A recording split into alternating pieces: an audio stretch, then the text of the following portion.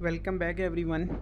In this video tutorial you will learn how to use Proteus for full wave rectification.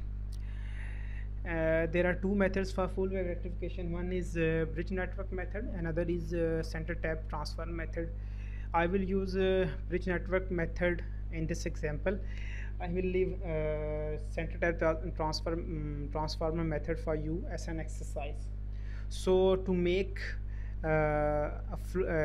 bridge network full wave rectification circuit, you need a bridge, AC voltage source, and a resistor. So we have a resistor in components list. We have already have a AC voltage source.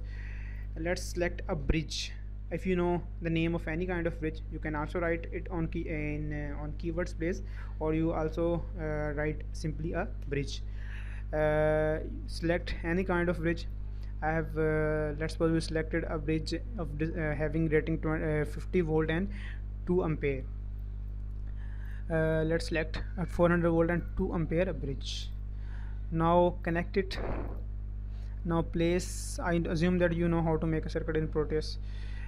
Place a full bridge in Proteus.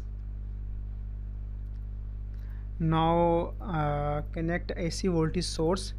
In full bridge circuit,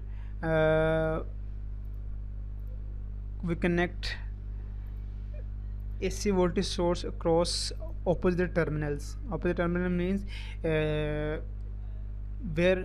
one anode and one cathode are connected to each other.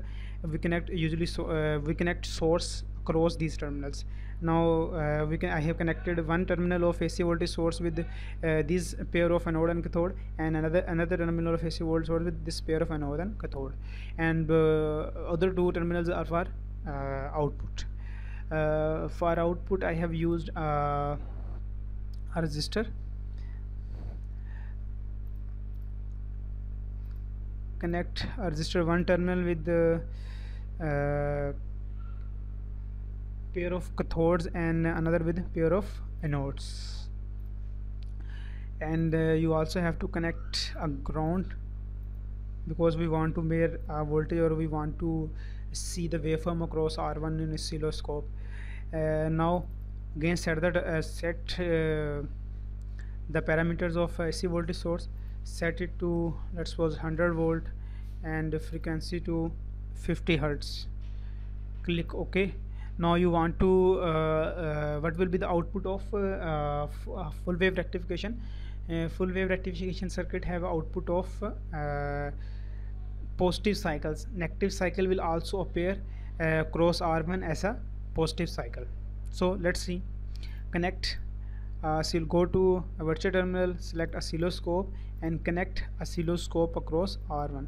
I'm doing all these things quickly because I assume you have already gone through my last 3 tutorials about Proteus, and I have discussed all the things in this tutorials briefly, how to make circuit and how to select oscilloscope, how to use a ground terminal, and all the things I have already discussed in these tutorials. Now simulate it. Click. Now you can see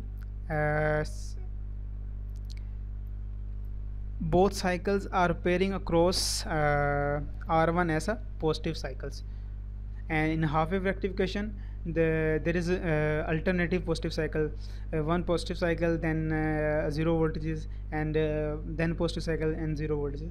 So in this tutorial I have taught you how to use full wave rectification circuit in Proteus. Thanks for watching this video. In next tutorial I will give you some other example. Allah Hafiz.